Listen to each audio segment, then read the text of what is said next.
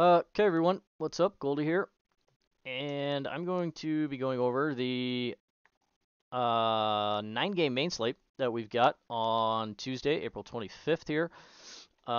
We do have a 5-game turbo slate. We're not going to go over that.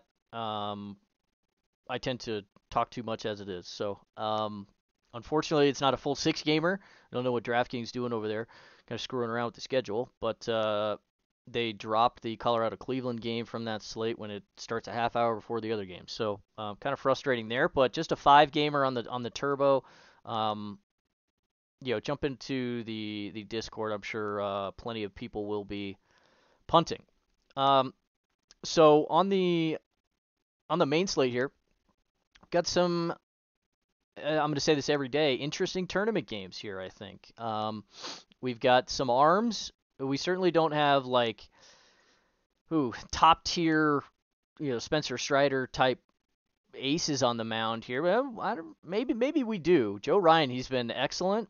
He's got 2 new pitches that he's brought from drive line and sweeper and a split change. They've been fantastic for him in the swing and miss, and really neutralizing a lot of power.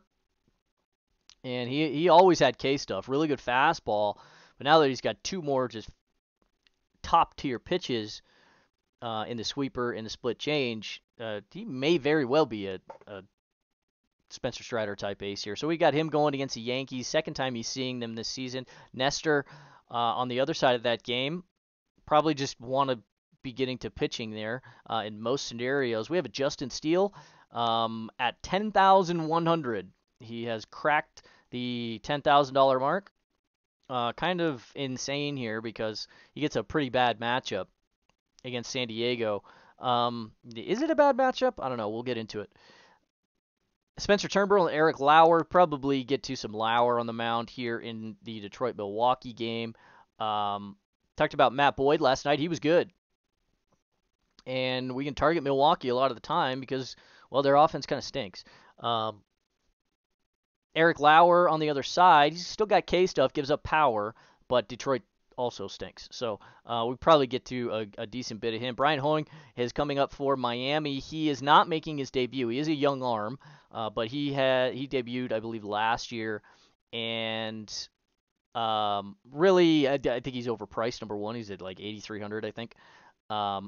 Unlikely to be targeting the Braves today.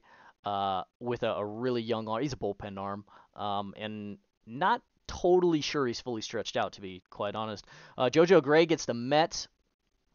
Now, we're not totally sure who is starting for the Mets just yet. They haven't officially announced anyone, but DK is projecting Jose Butto, as is Fangraphs. A couple other places have Butto on the docket as well. So we'll see. He's only made 2 starts in the bigs. We'll get into the numbers or what we have. JoJo has been a little bit better, but we're not going near him against the Mets. You're probably going to want to get to some Met stacks today, I would guess. Josie Barrios, this is a oof. I hate playing this guy. I like playing him when he's cheap against very right-handed heavy lineups. He's not so cheap today. He's 8,100. But this is a pretty righty-heavy lineup over here in the Sox. I think you can stack them because they're basically free. They allow you to get to anybody you want on the mound. And there's still some variance here with Jose Barrios. They have some lefties, a few, that could make life difficult for Jose Barrios. So we'll get into that. Down in the Oakland-LA game, a lot of runs scored in that game last night. We get Mason Miller. I'm really excited to finally play him, and we'll talk about him when we get down there. Griffin Canning on the other side. Also an interesting tag coming in on him. High medium projection so far with some ownership as well. So could be down in this lower range. We've got a bunch of guys really projecting at about the exact same freaking number. Canning leading the way at 6,400. But all at very low ownership so far. And I think that allows us to get to, most of these guys we don't want to play. Jake Woodford, Turnbull, Jose Butto, we're not going to want to deal with. JoJo Gray, we're not playing, right, against the Mets. Brady Singer, maybe. Ryan Nelson, maybe. But, I mean, Clevenger, you're not playing. So there's really only 2, 3 guys down here, maybe 4, that you could consider getting into some tournaments. JoJo has K stuff, but you just can't go after him with the Mets, or against the Mets rather. So interesting decisions I think we can make down here in tournaments on the lower end, and that's why we're seeing mostly spread ownership here at the top. If we're seeing it down at the bottom, we're probably going to see it at the top as well. You have Snell, Morton, Lauer, Nestor, Steele, who is getting completely ignored, kind of at an insane price tag. He was 6,000 in his first start this year, so and that was 3 weeks ago. Might be getting a little carried away. Joe Ryan has been excellent though, as we talked about. So let's just get into the games and see if we can get through all of them before I lose my voice, eh? So let's start with White Sox and Toronto again in their second game of the series here. Clevenger on the mound. I very rarely play Clev anymore. Sunshine just doesn't have the same K stuff that he used to over in Cleveland. Now, it wasn't. I mean, I believe he did have an arm or a shoulder injury, elbow maybe. But he also was out for a while with like a busted ankle or a foot or something. I can't recall off the top of my head. In any case, the K stuff hasn't been there in aggregate for him over his last, 133 and 2/3 innings here, right? Only an 18.5% K rate, and he was in the low to mid 20s when he was over in Cleveland. So this is quite a precipitous drop off for Sunshine.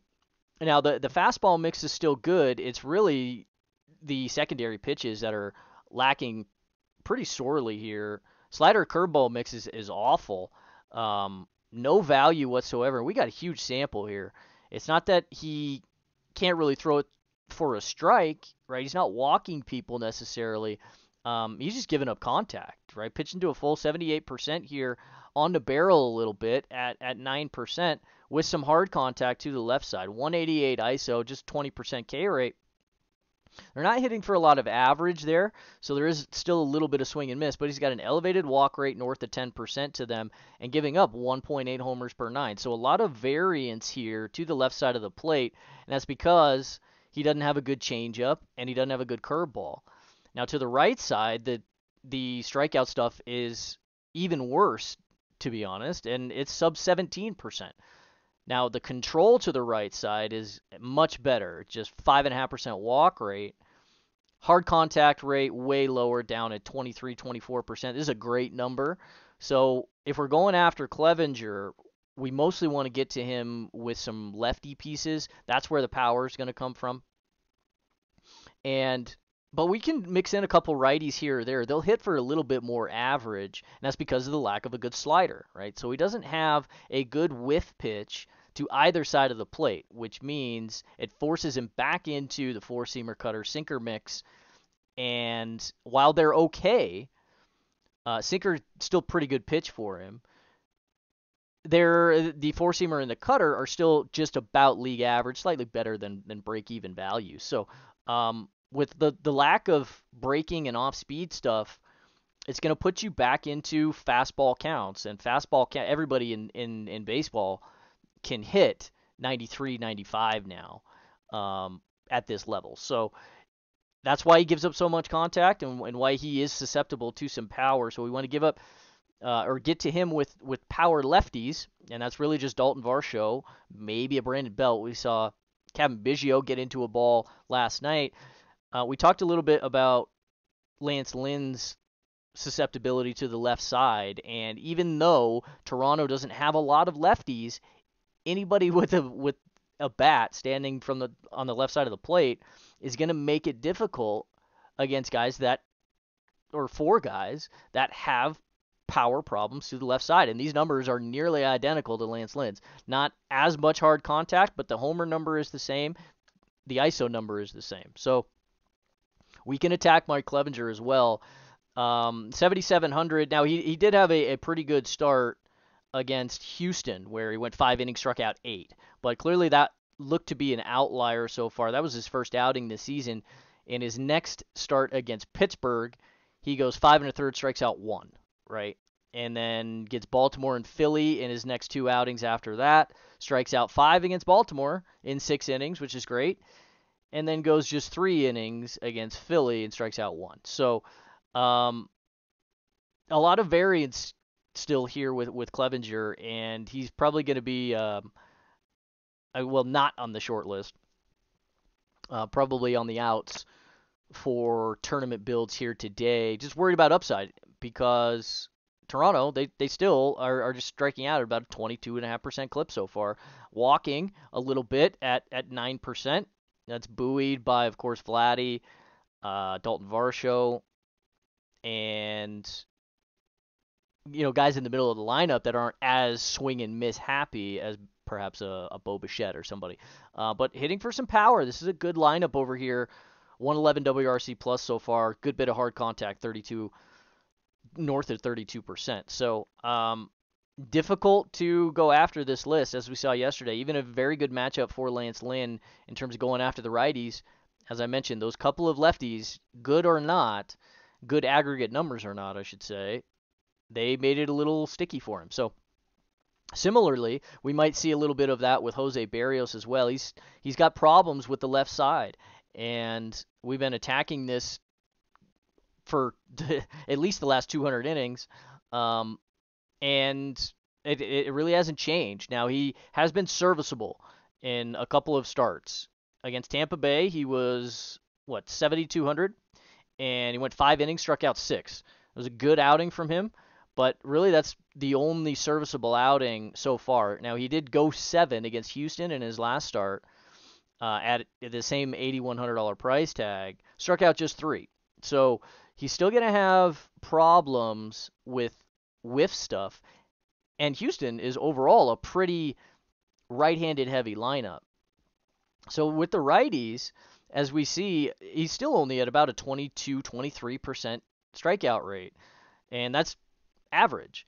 But when you flip it over to the left side, that drops to 18% to the lefties. 30% hard contact, it's okay, but it's right over the meat of the plate. 9.5% barrel rate, 1.9 homers per 9, 214 ISO to lefties. So despite the fact that Chicago, similar to Toronto, not having a whole hell of a lot of super threatening left-handed bats with no Yoan Moncada, notably. They still have a couple of guys. They have a Yasmani Grandal, who's got a little bit of pop still. They have certainly Andrew Benintendi at the top of the lineup. Less pop, but very playable price tag here, 3,600. Oscar Colas down to 2,400 in the 7 at the bottom of the lineup. So they've got a couple of lefties here that they can mix in and make it a little difficult. And, of course, they've got some right-handers that don't strike out a whole hell of a lot against righties either. Notably, Eloy Jimenez, Luis Robert, he's the only one you got to pay for. Everybody else is under 4,000. So I think this is an intriguing tournament stack because they're so cheap, not because they're going to offer a hell of a lot of upside necessarily. This is still a decent matchup for Barrios in that regard, in that overall, the White Sox are just not going to hit for a whole lot of power. But they've got some pop here. Jake Berger, Grandal, as I mentioned, Eloy, Andrew Vaughn has pop, and certainly Luis Robert. So they've got some guys that can get to him from the right side of the plate and at least turn the lineup over and get to these lefties that can make it a little bit more difficult to him. Or difficult for him. So I think this is an intriguing tournament game.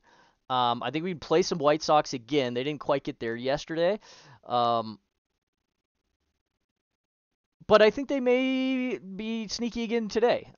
Probably a little bit better matchup for Toronto today in terms of batted ball matchup. Clevenger doesn't have near the strikeout upside and whiff stuff that Lance Lynn does, for example. So Toronto likely to be a good tournament stack once again. And you can play some Jose Barrios. I don't want to get too crazy with it because, frankly, I don't trust the guy. I'm going to need to see more than one or two decent outings from him before I start jumping on board. Um, and overall, we talked about this yesterday. The White Sox are still striking out at basically the exact same rate as Toronto. So batted ball wise, a little bit of a difficult matchup here. So if his ownership steams, I'd probably come in under. I think this is a fine number to come in with the field and take some shots in tournaments and also play some White Sox and some Blue Jays. Probably no Clevenger here since I'm concerned with the raw upside in a really bad matchup. But I think you can play 3 of the 4 sides of this game. Okay, let's get to JoJo Gray on the mound for the Nats, taking on the Mets in it's Citi Field. I almost called it Shea. It's still Shea Stadium to me. JoJo has been serviceable a little bit. He's throwing the four-seamer a little less, and that was really the pitch that was getting him totally destroyed here. As we see, this value for him on the four-seamer at a large part of the arsenal was just, I mean, this is one of the worst fastballs in baseball. Super straight, right over the middle of the plate, leading to a huge barrel rate and like outsized numbers in power allowed. 306 ISO. This number still hasn't come down, even though he's suppressed a little bit over his last couple of starts. Right, went 5 innings in his first start against Atlanta, did give up the 5 runs, but he was fine in his last 3 starts. Got Colorado for 6 innings, the Angels 5 2/3, and then Baltimore for 5 innings. Now, the strikeout stuff was really only on display against Colorado, and that's not really difficult, right? At a full K an inning. So the strikeout stuff is, unfortunately, that's going to be that's going to go a little bit by the wayside because the four-seamer can be a fine whiff pitch for him, but unfortunately for JoJo, like he just can't throw it. Like the whiff stuff on the four-seamer isn't all that great, and it's not all that regular. It's more often that he just can't throw it for a strike. When he does throw it for a strike, he's just throwing it in too hittable a location, even though he can get some swing and miss on the pitch. But as we see here, if he's not throwing this four-seamer, where's he going to go? He like the cutter here should be where he goes with it because the slider actually is plus value for him. So he should be migrating a lot of this usage over to the cutter. Not sure we're seeing that just yet. But you can't go to the sinker. Sinker's a bad pitch. He's going to float that too. So still a lot of susceptibility here for JoJo. And well, number one, we're just not going after him on the mound because he gets the Mets. And they're striking out at an 18% clip in 550 PAs against righties this season. 12% walk rate. And JoJo's got a 10% walk rate himself. 57% strike one rate. Not enough chase in order for him to get out of problems that he puts himself into or that he gives himself. Early in the count, you need chase. And despite having league average and plus pitches here in the breaking stuff, the changeup is bad because the four-seamer and entire fastball mix is bad. So that's a terrible recipe here against the Mets. I think they're going to be a pretty good and viable tournament stack tonight.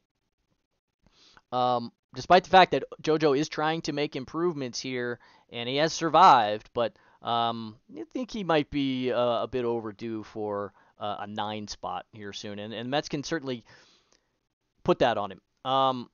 Decent tournament stack here. I haven't looked at prices. I suppose we can look at prices. They're very attainable. Of course, still Brandon Nimmo at the top, 43. Starling Marte, 52 is very playable. 51 for Frankie Lindor like this. Pete Alonso, 6,000. It's expensive, but this is a really good spot for him. So you can turn over the lineup here with a lot of guys. Some cheaper pieces, Brett Beatty, Danny Vogelbach down at the bottom of the lineup. They can turn it over for you as well. So a lot of ways to get to the Mets and get different with it.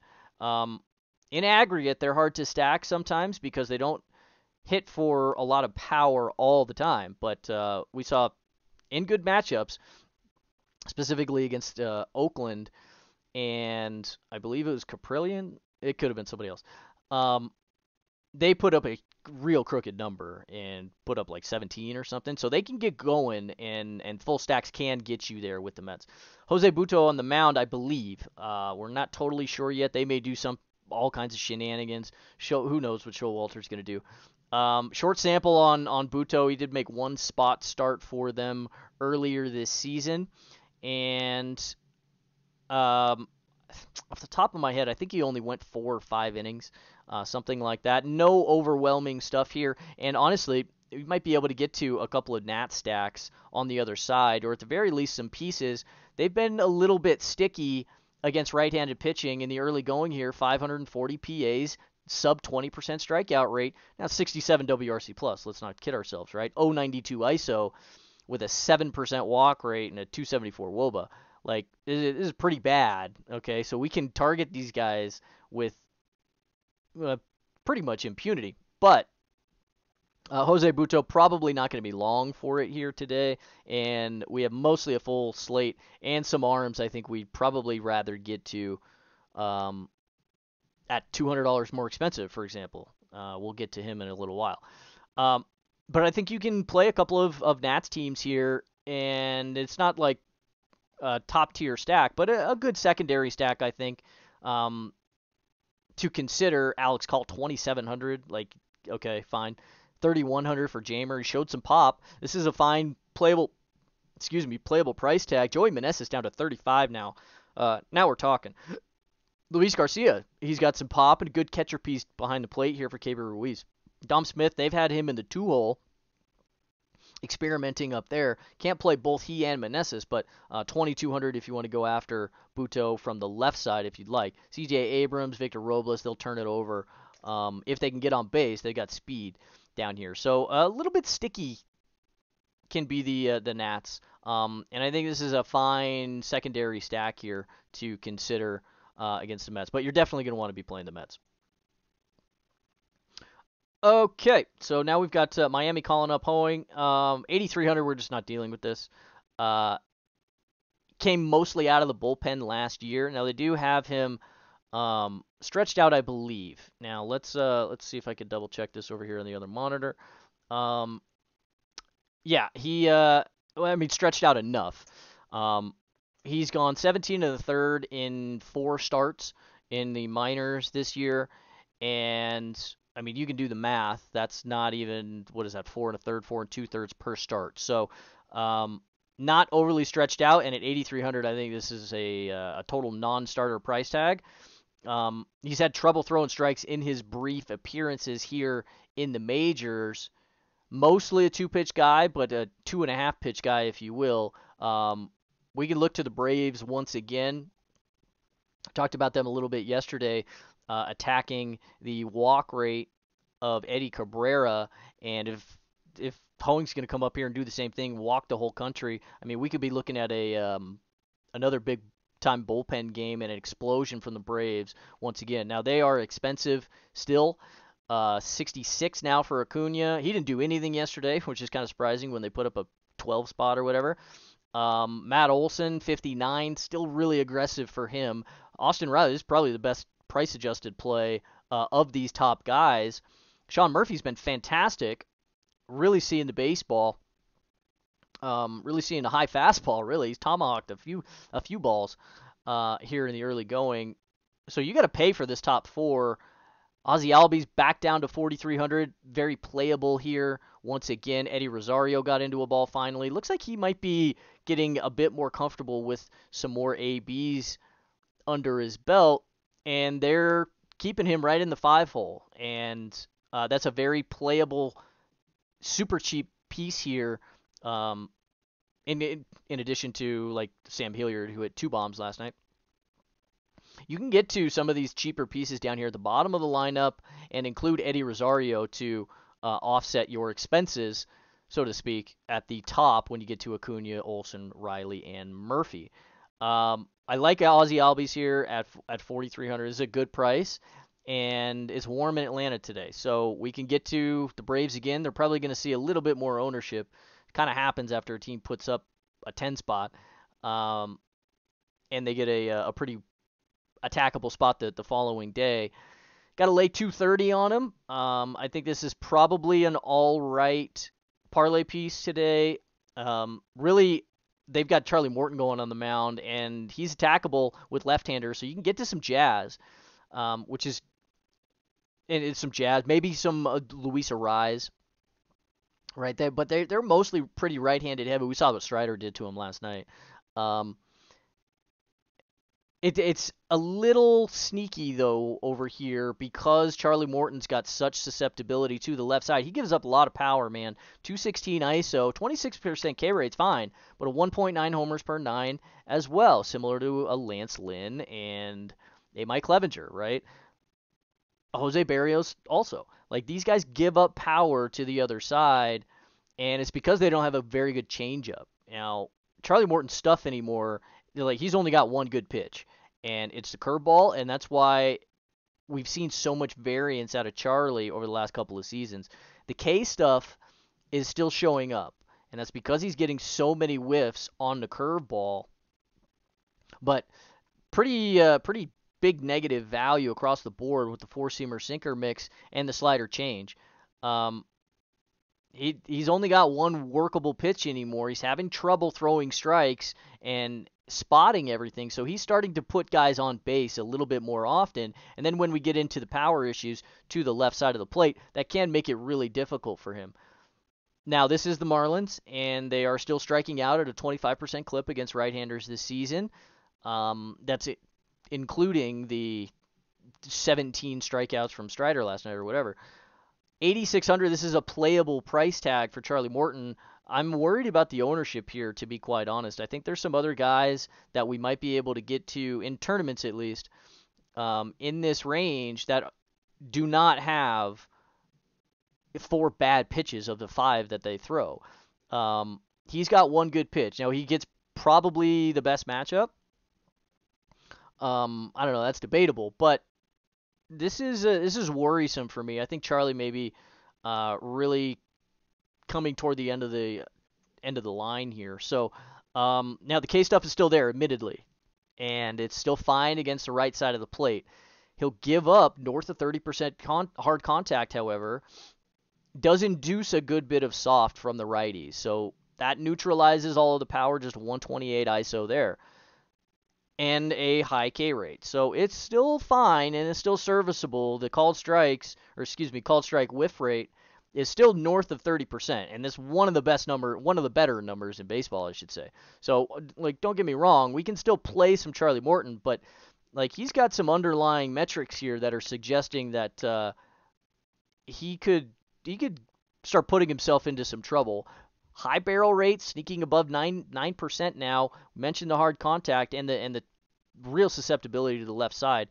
Marlins only have a couple of guys from the left side that can make it difficult, but those are 2 damn good hitters against right-handed pitching, Jazzy and Luis Arraez. Luis Arraez has been dealing with a bit of a finger issue, but I mean we don't really worry about that. He doesn't strike out. If he's back in the lineup, that really kind of takes me off. He's one of the few hitters in baseball that can take me entirely off a starting pitcher because he's got like a 7% K rate, and he's starting to hit for a little bit more power, and they have Jazzy there. So I don't know. At this ownership figure, I'm not super crazy about going after Charlie and the Marlins. Admittedly, a very high median projection so far, and if this is the median projection at the end of the day, then he's flat underpriced. I mean, can't deny that. So he is a workable piece in some tournament builds. Might be able to consider him in cash if Luis Arraez isn't in the lineup. But don't forget about this bad fastball mix and the bad slider change mix. This can make it difficult on him, which is why, at least this season, we've seen a little bit more variance from Charlie Morton here in the early going. So hasn't quite showed up just yet, the 9K, 10K game. And he's had some okay matchups. He's seen San Diego twice. He's been striking out a lot. St. Louis in the early going, he was also seeing them. and they hadn't been great in the first couple of weeks of the season. So that was an okay matchup for him. And then he also saw Kansas City. He's been giving up a little bit of production, and he's walking people. 2-3-2-3 walks in each of his 4 starts, and below a K an inning. So can't really ignore any of that stuff just yet. But it's fine. I think we can get to him because, after all, this is the Marlins, and definitely playing the Braves. Probably just a couple of Marlins pieces on the other side. Okay, we're yapping here, so let's just get to a quick one. I think Spencer Turnbull on the mound for the Tigers. We're not going to be going near this now. 5,200 is a good price tag. Let's get that out of the way. Number one. And if you need to get all the way down here at 52, I'd rather just pay another 500 for Miller. We'll get to that. But we can't. I think we still need to see a little bit more from Turnbull. He's had a couple of encouraging outings. I believe in his last two, that he's gone deeper into the game without getting totally picked apart.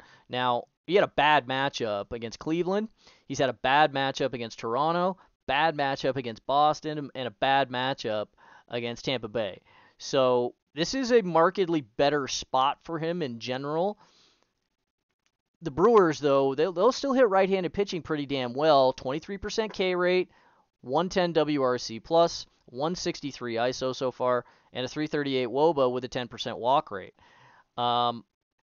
That's still hard to get through. And in the early going, in his 4 starts, 18 and a third here, over 10% walk rate. And it's not because he's not throwing strike one. It's because he's throwing 17 pitches and he's not throwing pretty much any of them for a strike outside of the sinker. So the breaking stuff and the off-speed stuff hasn't been good so far. Still a short sample, and he's only seen, whatever it is, 85 hitters. So we got to see a little bit more from Turnbull, and it is an intriguing price tag. We saw that Matt Boyd could pick through this lineup a little bit. They'll be able to get their big left-handed power bats back in the lineup again today. Yelich will be back. Rowdy will be back. Who else do they have from the left side? Jesse Winker, Bryce Terang. They'll make this a pretty difficult spot for Turnbull to just walk through as easily as Boyd did last night, even though they got him for a couple of dingers. So no Turnbull on the mound. And really, I don't think we can get to any Tigers on the mound either. I'm going to just victory lap the Tigers won a baseball game yesterday. I'm not going to do it for the rest of the season. So I'm going out while I'm ahead. Brewers on the other side, we can play some Eric Lauer, definitely. He still has K stuff, and his main problem is that he gives up power, and it's mostly to righties. Now, they only have a couple of righties over here in the lineup, notably Javi Baez, who is, he doesn't really have all that much power anymore. Torque has pop, of course, and all their other righties are, well, not great, to say the least. Unfortunately, Miggy has reached the end of the line. He's the stone minimum now, and kind of crazy that we are saying that about Miggy Cabrera, one of the best hitters of this last generation, but the production certainly isn't there for any of the righties anymore for Detroit. So difficult to want to go after them tonight. Now, they do have an Eric Haas and a Jake Rogers, right? Guys that have a little bit of pop still, and so don't be surprised if Jake Rogers gets Eric Lauer today. He'll still give up power to the righties, bad or not. Matt Vierling has a little bit of pop, so these are maybe a short stack of like a Vierling, Baez, just because of the price, and a Torque or something. Mix in a Jake Rogers or an Eric Haas here at the top of the lineup. That's fine if you want to go after Eric Lauer, because his ownership is admittedly pretty low right now, and I think it's we'll probably expect this to steam a little bit throughout the rest of the day, because he's essentially projecting the exact same as Charlie Morton, $200 more expensive, roughly the same ownership, but I think this is a markedly better spot for him than it is for Charlie Morton, because Tigers here in the early going, short sample, 150 PAs, 30% K rate against the left side, 58 WRC plus. Are we kidding? So they're very attackable once again, and I think we can go after some Eric Lauer here. This is a fine price tag for him, and a lot of the power issues that he runs into, similar to the lefty issues that we've talked about for a couple of guys already today, he displays the same, just to the right side. 37% hard contact rate, 1.7 homers per nine, and some barrels just to the righties with a 205 ISO. But the K rate is still there, 24% there. A little less swing and miss to the left side of the plate, which is very interesting. He's got a decent slider here. So the fact that he's not inducing a lot of swing and miss is kind of curious. It's probably because he's throwing the curveball is just not a very good curveball. Naturally, just doesn't throw a lot of the change.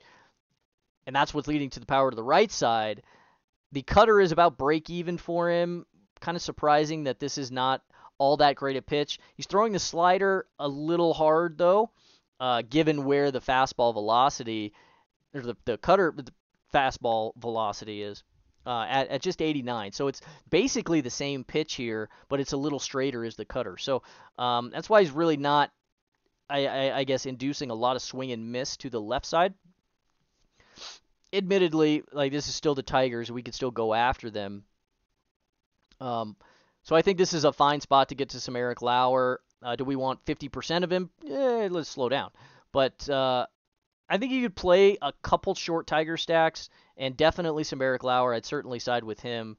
And absolutely some Brewer stacks as well. I'd like to get to them against Turnbull. I need to see a little bit more from him before I'm confident, even paying $5,200 for him. Okay. Nestor Cortez and Joe Ryan. This is a pretty damn good pitching matchup. Don't think we're going to be targeting any offense here outside of maybe a Judge. But Joe Ryan, as I mentioned at the outset, he's brought in 2 pitches now. He's got a split change. These numbers are not going to reflect the totally revamped arsenal. As we see here, the splitter, relative to all of the pitches that he's thrown in the last the last season plus, it's going to show up as a pretty low usage pitch for him here. And he's still not throwing it a whole hell of a lot, but there's a lot of value on it here in the early going. Still not categorizing the sweeper, at least from the data that I'm pulling in. So it's not displaying here. There's a little bit of noise in it. Sometimes it gets categorized as a slider. Sometimes it doesn't, and just like a raw sweeper. I'll make those updates, of course, but nevertheless, he's still got the good four-seamer, which has always been an excellent pitch for him. A lot of swing and miss. Spots it very well, doesn't walk people, and stays off the barrel, which is really strong because he's a heavy fly ball pitcher. And I think it's only 42 degrees or something, once again, and 48 degrees in Minnesota tonight. I think it's an attackable spot once again. He's getting the Yankees for the second time this season, and he pieced them apart pretty good in his first outing. Let's see. It was 2 starts ago, about a couple of weeks. Went 7 innings, struck out 10. Now, he was 8,800 there, and this is 10.5 now, so we got to be aware of that. Initial ownership on him, actually this morning it was it was north of 40%. It's coming down throughout the day here so far. And if this continues to tank because of the high price tag, I think this is still a very playable price, a very playable spot. These 2 pitches here, even though the Yankees have seen him already, they're unlikely to have been able to develop a game plan to fully adjust to it. So he's now got a really workable four-seamer split change and a slider/sweeper mix. 3 really good pitches, and this is a really workable arsenal for Joe Ryan. He's made the necessary improvements. He also went to driveline, and this is where he developed, he had to make these changes because he realized he needed a little bit more to be a front end of the rotation starter, and he's really done it. These pitches are there for him. That said, you can target the Yankees, and you can play some Yankees because they have upside. But let's not kid ourselves. 25-26% K rate in the early going here against right-handers that's like we saw what Sonny did to him last night. He went a full 7 as well. This is a very attackable lineup. This is not the same Yankees here missing all of their big power bats. And honestly, you'd probably see the K rate go up a little bit because Stanton strikes out. So does Donaldson. both of them, at north of 25% clip themselves. So this is a very attackable lineup over here. They have not been good so far, creating below average 97 WRC plus, hitting for some power, but not walking nearly as much. Average WOBA, and it's overall not very impressive. Hard contact, yeah, sure, but still a really attackable list over here for Joe Ryan. So I think we can target some of him on the mound and play him in some tournaments. Definitely, got to be aware of the ownership, but fundamentally the spot is very strong. Nestor on the mound for the Yanks, 9,900. Yay. Now, we like Nestor, right? He obviously has the K stuff, 26% in aggregate, doesn't walk people, and he stays off of the barrel.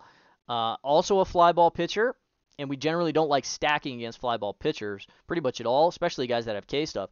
So we're not going to be targeting any offense here unless the ownership on these guys just super steams. And this is a target field. It's a kind of a pitcher's ballpark anyway, and it's less than 50 degrees, so no thank you. Give me Nestor on the mound as well. Now, really the only issue that we're going to run into with Nestor is going deep enough into the game. His last two starts have been more encouraging. First couple of starts as he was getting warmed up, 5 innings, 5 1/3. Went 7 against Minnesota in the same start 2 weeks ago, got them for 7 Ks, gave up just 2 runs, did hit 2 batters. Control is normally not a big issue for Nestor, though, so we don't really have to worry about that.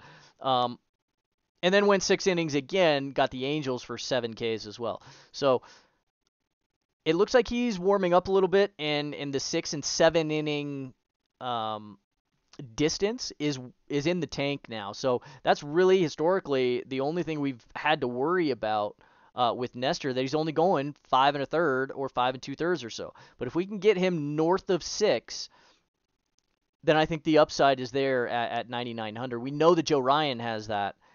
So we're not worried about that necessarily. That's really the only concern. But the stuff and the fundamental spot is fine.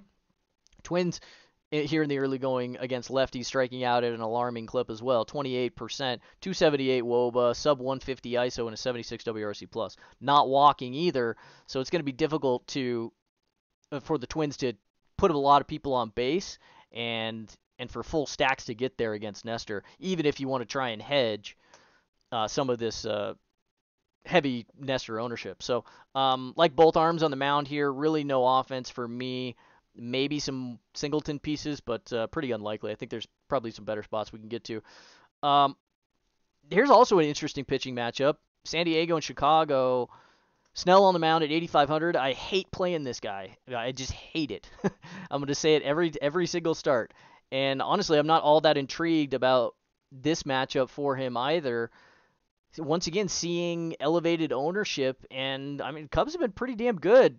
Like here in the early going, they've been a kind of a sticky offense. Now they're going to swing and miss a little bit still, sure.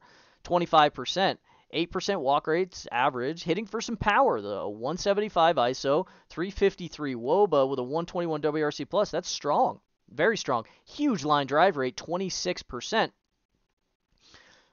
That's a big issue. And against right-handers, Blake Snell in particular has a 23% line drive rate. So he could be susceptible to giving up the baseball on the line here. 153 ISO to the righties, obviously a 32% K rate. The strikeout stuff isn't in question here for Blake Snell. It's not the swinging strike stuff. He's got one of the higher swinging strike rates in baseball. Called strike rates way, way down. So that keeps his CSW number under 30% at just 28.5, which is a pretty average number. And for a guy that's got this kind of swing and miss stuff, this should be way, way higher. The problem with him is that he can't throw freaking strikes. He throws so many damn pitches, he only goes about 5 1/3 every single start. So he's super frustrating to play, and I hate playing him at high ownership.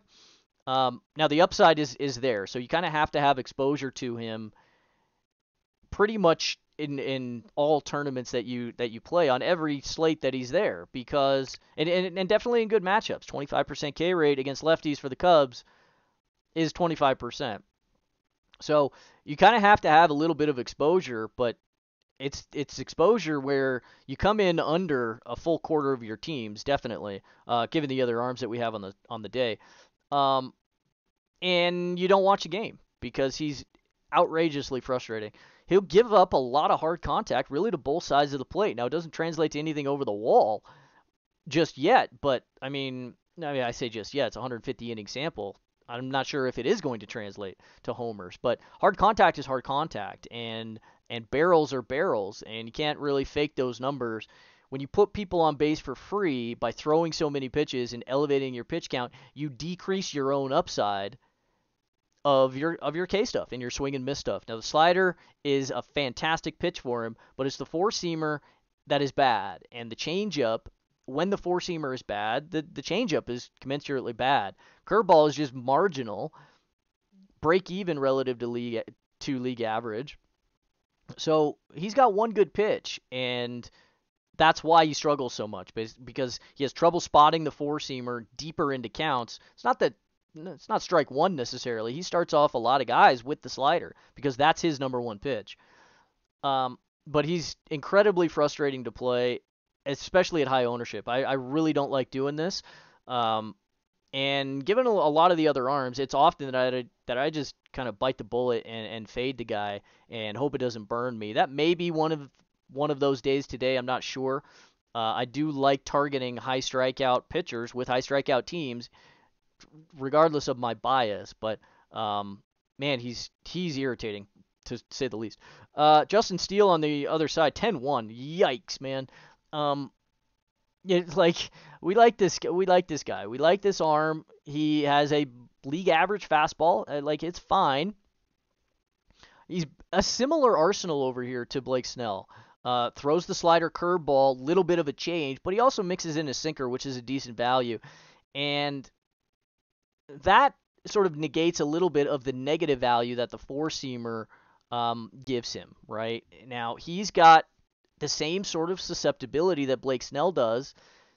He's going to elevate his pitch count by walking people and not throwing as many strikes as he really needs to. Now, the difference here, the major difference between Snell and Justin Steele, is that Blake Snell is a fly ball pitcher, 087 ground balls to fly ball. We don't want to target him with lefties pretty much at all. He's elite there. It's the righties that he's got an 075 ground ball to fly ball against, right?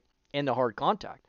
Justin Steele on the other side, he's got a 190 ground ball to fly ball, huge ground ball numbers to both sides of the plate.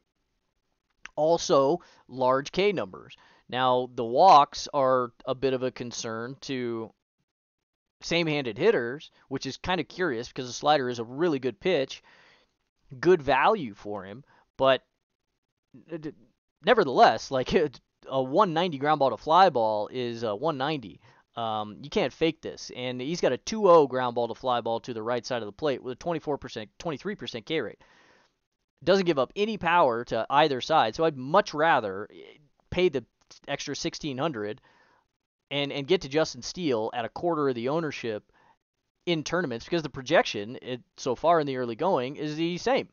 You know, it's effectively the same. Like, we're talking 3/4 of a point for, it's 1 out, right, on DK. So, give me Justin Steele over Blake Snell at this current ownership level, even though I hate the price tag on Steele. This is, like, we're getting a little carried away here, because this is still a pretty difficult matchup over against Padres. 300 PAs now starting to converge against lefties this season, 21% K rate.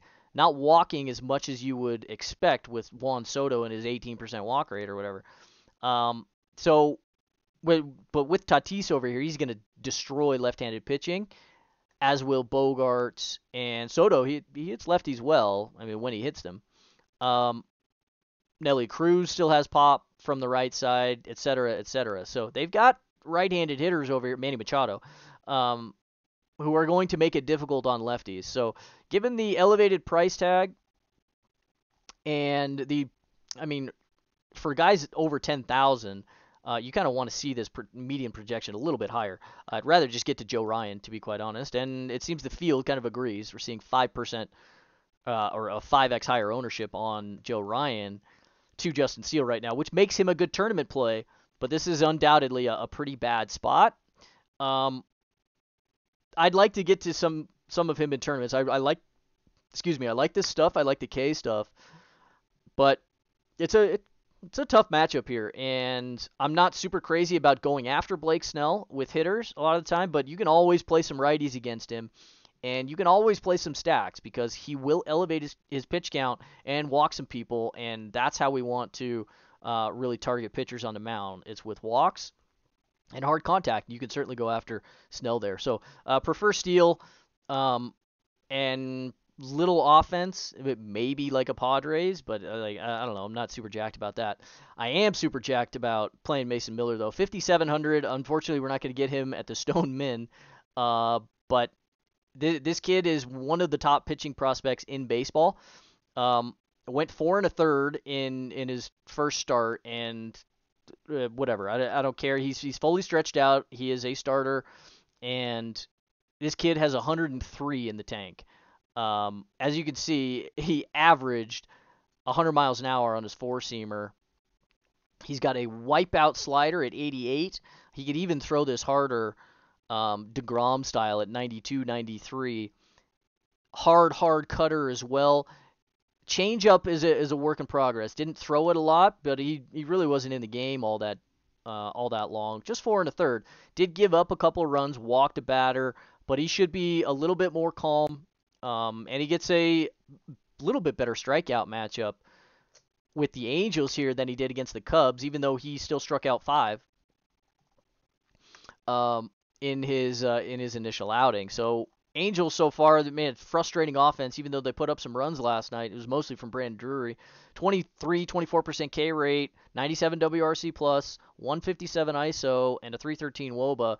High walk rate. It's mostly because of Ohtani and Trout, but pretty average numbers, and I don't particularly care because 100 miles an hour with a wipeout slider is 100 miles an hour with a wipeout slider. So give me this kid. I am jacked to play him at super low ownership. I love this stuff. Been watching him for a while now, and very excited. He's young. He doesn't have a lot of experience in the upper minors, but this stuff plays. At 100 miles an hour with control and with command, that will play at any level. So I'm really excited to play him today at very low ownership. Nobody knows who this kid is because Andy plays for Oakland. So, but I think we can attack this 3% ownership. I don't know where I'm going to come in. But this is the guy I prefer down in this lower range. But just be aware, I have a tendency to jump on some arms, some high upside arms pretty early and have it go badly, notably with like a Ken Waldichuk last season, as I alluded to yesterday. That said, like Mason Miller is a far better prospect than Ken Waldichuk ever was. So, really excited to play Miller today. This stuff is top tier. He's got just an unreal arsenal here. Very difficult to hit. He's a 6'5", big body on the mound. This is going to be a difficult spot for the Angels tonight. Like Miller a lot. Canning on the other side, 6,400. This is a decent price tag. And in tournaments, I'd much rather just go down to Mason Miller at this ownership level. 18% so far. No, thank you. I know this is Oakland, right? And I know that Canning has a little bit of upside. He's always had a decent slider. He's only got the 2 starts here, so these numbers are total noise.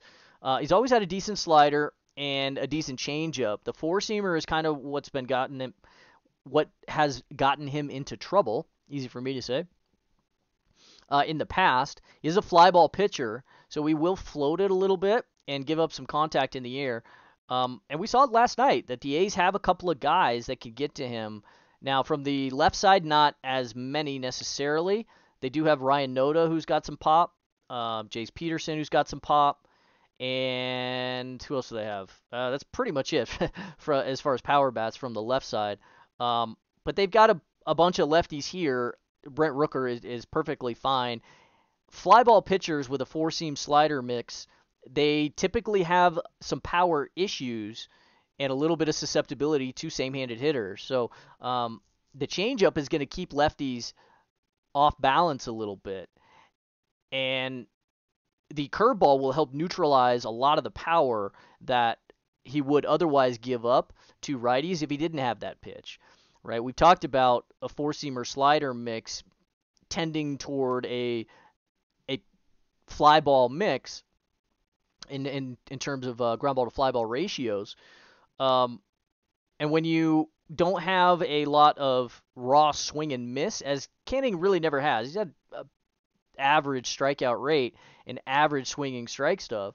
Uh, that you can be a little susceptible to getting on the barrel to the right side, so or to same-handed hitters. So that is a possibility from the A's over here, like a Brent Rooker, and that's kind of where I was going with that. Brent Rooker's got pop, of course. Esteury Ruiz, he's fine at the top of the lineup. He's going to make a decent bit of contact, 2,800. A's are playable once again, especially if Griffin Canning's ownership spikes a good bit. Now, once again, we don't generally like stacking against full-on fly ball pitchers, but he's about neutral, and has been in his previous outings, last couple of seasons before he got hurt, he was about an 080 ground ball to fly ball, give or take. So that we can kind of stack against when we get down into the Joe Ryan and Nestor Cortez territory at 060 and 050 ground ball to fly ball territory. That's a little more difficult.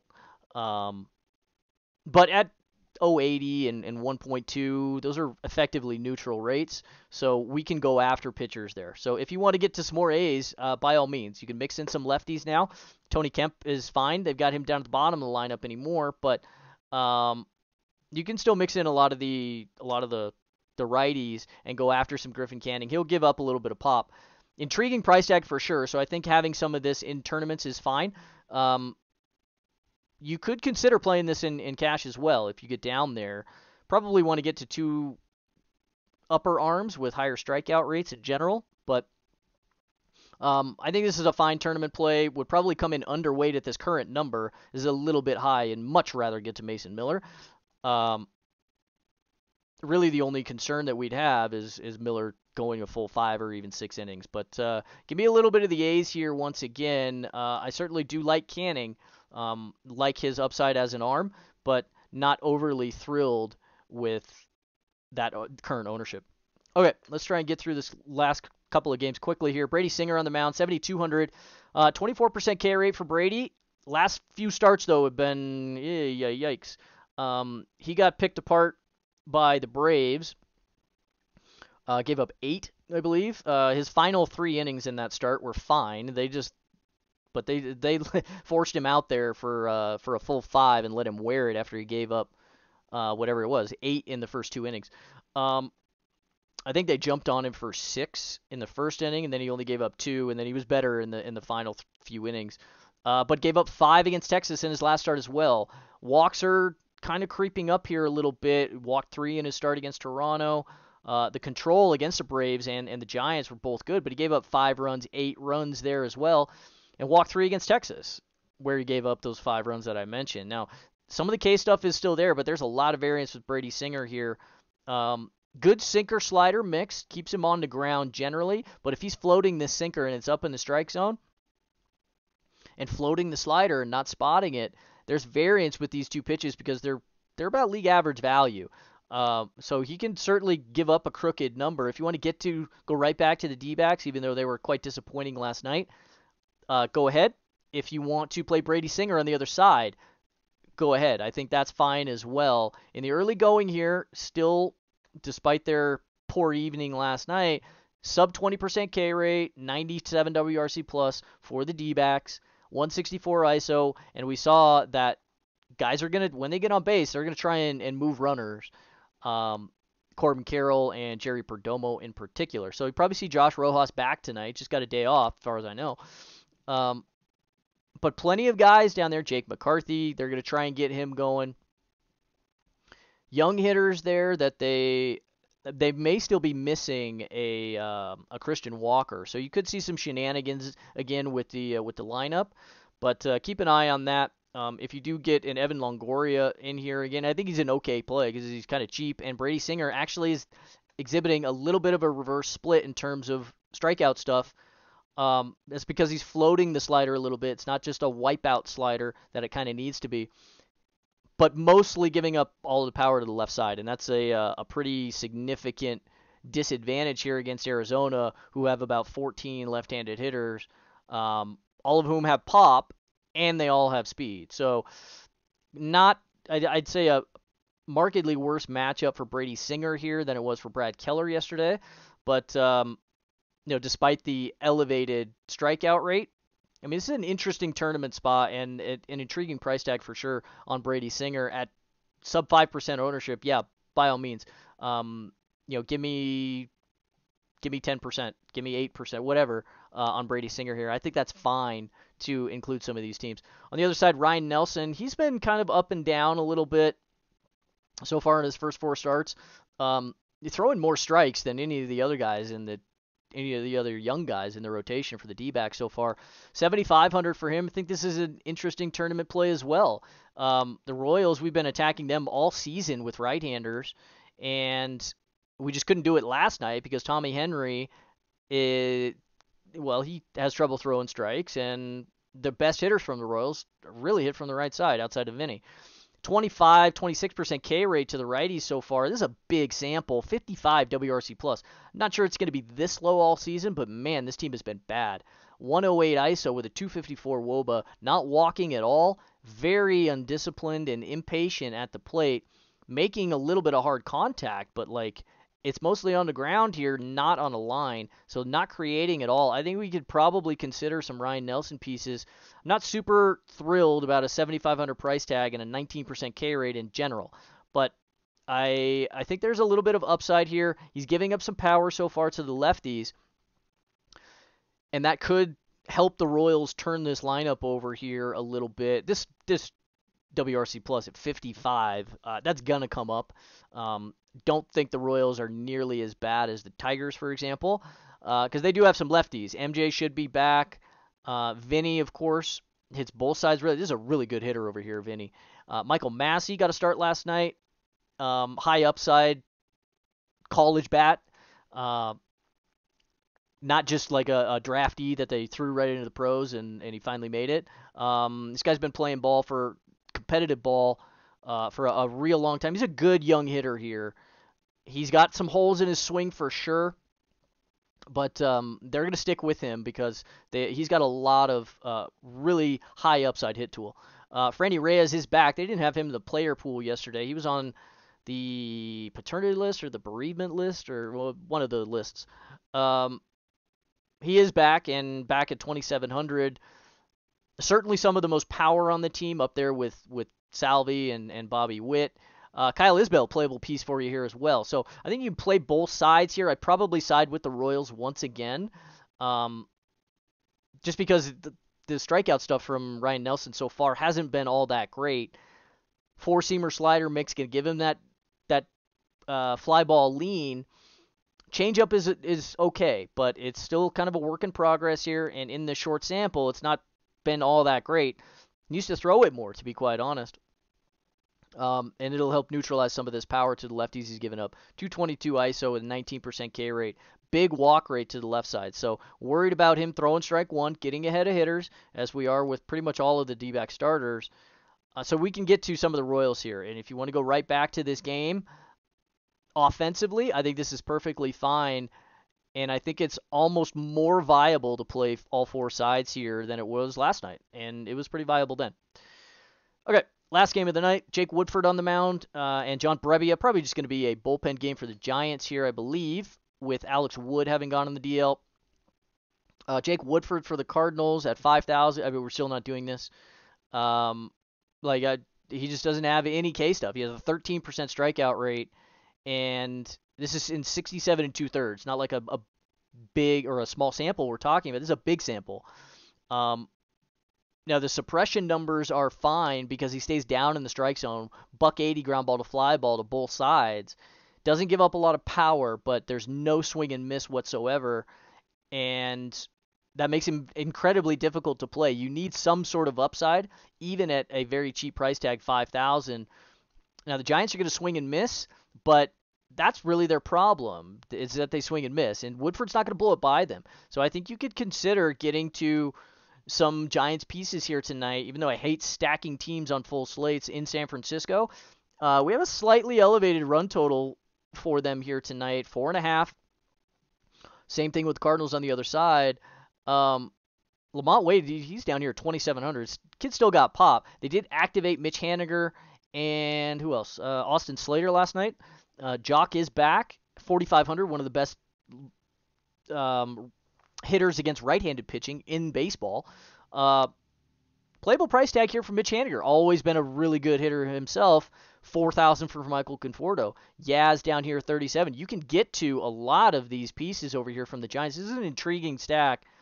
Low probability, of course, because this is in San Francisco, and they do all this platoon garbage. But Conforto, Haniger, Jock, Yaz are mostly going to be in there pretty much every night. Same thing with J.D. Davis anymore. So, less platoon heavy this season than they were last year, even though they try and play matchups. These guys still hit the baseball in the air, and against somebody that's not going to throw it past them, I think it's a pretty decent matchup. You could get to, I think it's a very good late slate stack, to be quite honest, on just that 3-gamer here. But perhaps playable in some smaller proportions on the main slate as well. On the other side, we have John Breby. As I mentioned, he is just a bullpen arm for the most part. They'll give him some spot starts, but these are just like openings. He's at 8,000. You just can't go near it. No thanks. So I generally don't like targeting stacks in bullpen games just because they see so many different arms usually. So it might be a little difficult to get to the Cardinals here. But, of course, this lineup has plenty of upside as well. 61, still got to pay for Goldschmidt. That's a little out of control in San Francisco, but it's not like he doesn't have the power to hit it out. Playable price tags, maybe a little elevated here for them in general. Wilson Contreras up to 47 now. Not super thrilled about that. 44 for Lars is fine. It's playable. Same thing for Nolan Gorman, 47. A little high, I would say, in general. Paul DeJong did come back a couple nights ago. He's been good in the minors. They're trying to give him run and trying to really get him going, but he's been overall pretty disappointing over the last several seasons, striking out a lot. 2,500 for him, his price coming up too. Jordan Walker, obviously their top prospect, he's getting ABs every single night. So it's a playable stack, but yeah, not my favorite. I'm not really crazy about the price tags. So overall, not super thrilled with offense in this game. Outside of the Giants, definitely not thrilled with the pitching. But give me some of the Giants here. Maybe not in outsized proportions, but I think they're a playable stack. Okay, that's it. Let's go over stacks real quick. White Sox, Toronto. Give me some of the Sox again, a little bit. Definitely Toronto against Mike Clevenger. Just too much contact there. Washington and the Mets, think you could maybe play some small Washington secondary stacks. Definitely the Mets in primary stacks. Atlanta again, for sure. And Miami, maybe some lefties here against Charlie Morton. I want to attack that. I think he's got a significant weakness over here. Eric Lauer, give me mostly him on the mound and mostly the Brewers here also. Maybe a couple of one-off, right-handed power bats to just dinger hunt against Eric Lauer. Gives up a lot of power there. Yankees, Minnesota, pitching only here for me. I like both Nestor and Joe Ryan. Not stoked about the price tags. I think I would side with Joe Ryan just fundamentally. I really like these two pitches that he's brought in. I like the price better on Nestor, naturally. It's $600 cheaper, but just kind of whatever. Playing both. San Diego and Chicago, I hate playing Blake Snell. Probably going to have some exposure. Justin Steele, 10-1, I think is a fine tournament play. But yikes, admittedly, I think the price tag is probably a bit too high here. And some of the upside, given the susceptibility to putting people on base and elevating the pitch count, probably a bit too high. Not super thrilled about offense, however, but you could get to some really deep tournament stacks there if you want. Nobody's going to be playing that. Oakland and the Angels, you can play the A's again. Give me a lot of Mason Miller. I'm stoked to play this kid tonight. Stoked to get my face beat in if that's what happens, but I'll wear it. I love this kid. Super high upside. Play some Canning on the other side as well. and probably no Angels on offense for me. Maybe a Shohei, I'd be sure, but um, Trout was awful last night, and he's still trying to figure it out. Despite the fact that he's kind of warming up a little bit, um, still frustrating to watch him strike out so damn much. Give me some Canning though. At that ownership, maybe under the field. Casey in Arizona, you can play everybody in this game, I think, and mostly just the Giants. No pitching in this final game. So that's it, guys, for now. Keep an eye out for the projections. Interesting tournament slate here for pitching on the mound. Keep an eye out for the projections and mostly the ownership. See how this fleshes out. I think we're going to be able to play a bunch of different guys and get to some really good combinations here. So we'll be pushing updates throughout the day. Good luck to everybody punting tonight.